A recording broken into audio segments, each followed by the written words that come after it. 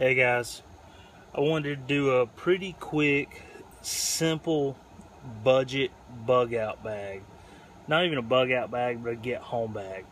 So the scenario I'm thinking is I live about 15, 18 miles from work, and something happens and I just need to get home really quickly, or as quickly as I can, walking without my vehicle.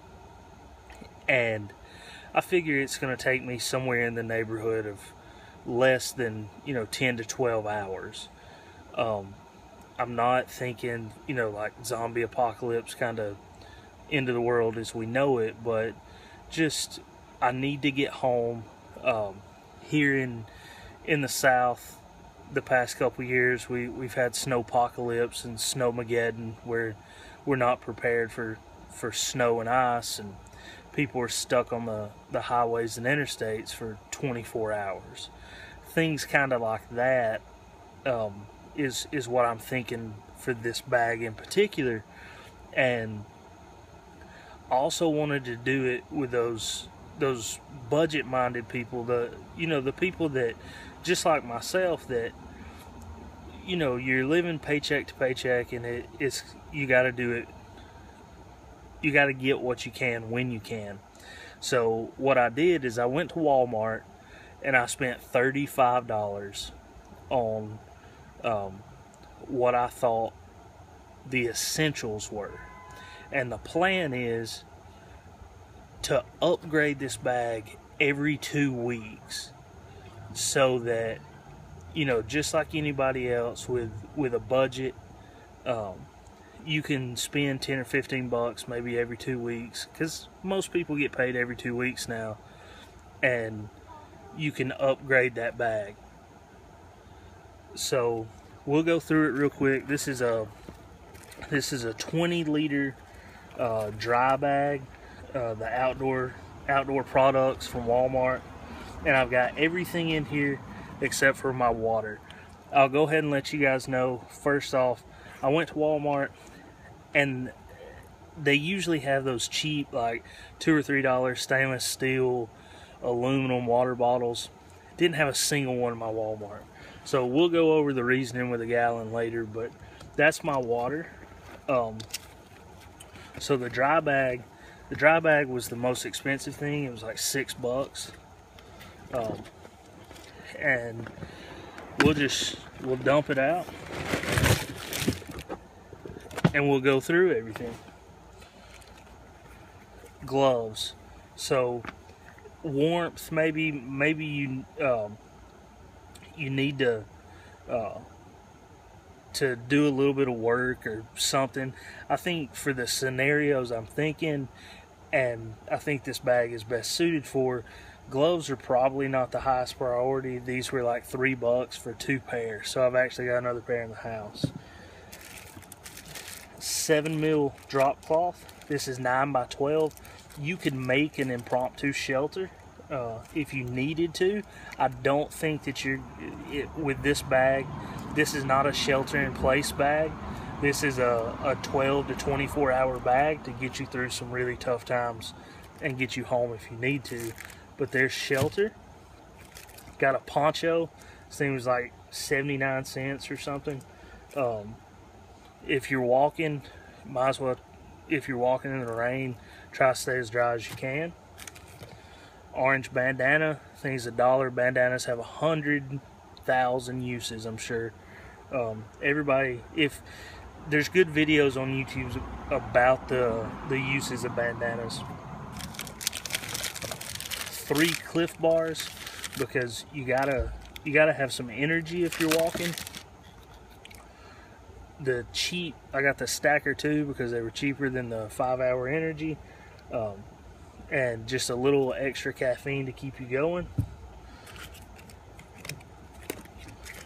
The Slim Jim with a cheese, because protein and cheese always makes people feel better, and like I said, you need that energy.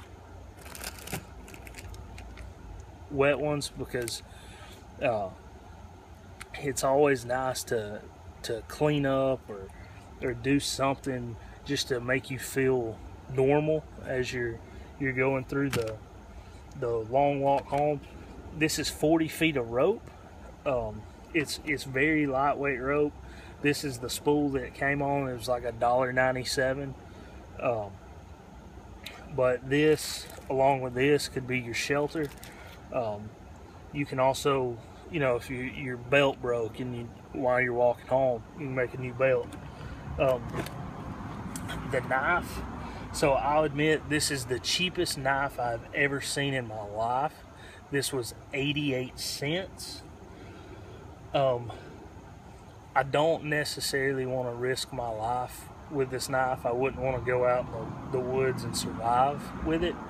But if I'm walking 18 miles home and I need to cut this rope or something, this knife will do it.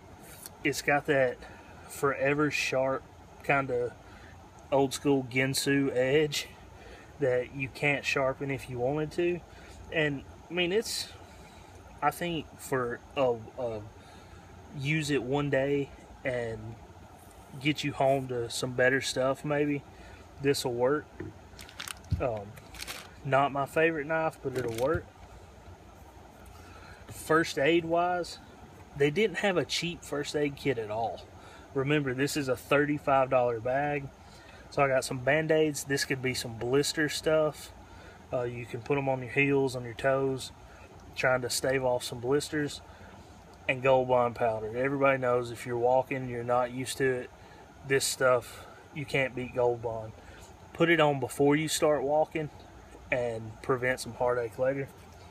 I also have an ace bandage for the first aid because you may twist an ankle.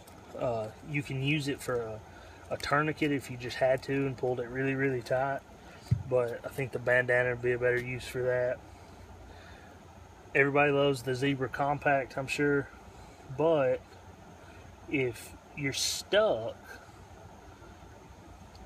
I guess I'll get the right in. You can use this as a signal mirror. Signal mirrors at Walmart were like $5. This thing was $1.79 or something like that. I think this would work in a had-to situation. Everybody needs fire just in case. And I'm going to keep it in the plastic because I think it protects it a little bit, even though it's in the dry bag. A lighter's always good. Hand warmers, because if it's like snowpocalypse here in the south, you need to stay warm. Those can slip down in those gloves and you'll feel a lot better walking down the road. This, to be honest, I thought this had matches in it because when I read it incorrectly. But it does have a compass that halfway works if you hold it right. It also has a signal mirror in it. It has a whistle. You can put it around your neck, and you can also store some matches in it. I feel like everybody's probably got some matches at home, but I didn't buy them, so I didn't put them in here. But as we go through the next few weeks and upgrade this bag, we may put matches in here. The last thing in the bag is a flashlight. This thing was $1. I actually bought 2 of them. Tax and all, this bag was like $37. But the flashlight, I bought 2 flashlights for $1. I was going to put the other one in the bag too, but some sorry ass at Walmart stole one of the batteries out of it, and it doesn't work. I should have clicked it on, but it doesn't work, so I got to put another battery in it. But that's pretty much the bag. The reason I went with a gallon, like I said, we didn't have any containers that would fit the budget. Plus, if you're walking, you need to drink tons of water anyway, so you're going to be drinking this the whole way home. It's going to get lighter as you go.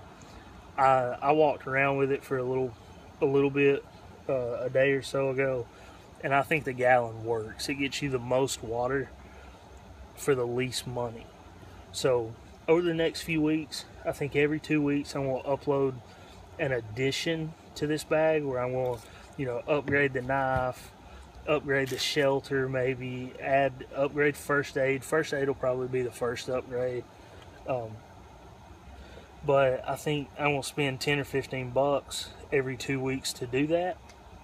So I'm actually gonna drive around with this in my car. I'm gonna use it if I need to. But if there's anything that I left out, which I know there is, but suggest some stuff, help me out. Post your ideas, do replies. The more ideas we can get, the better off we are. I think food and sort of comfort on a long walk home in the scenarios I'm thinking of is the highest priority. So that's where I prioritize first. But appreciate you watching. If you think anything, let me know. Have a good day.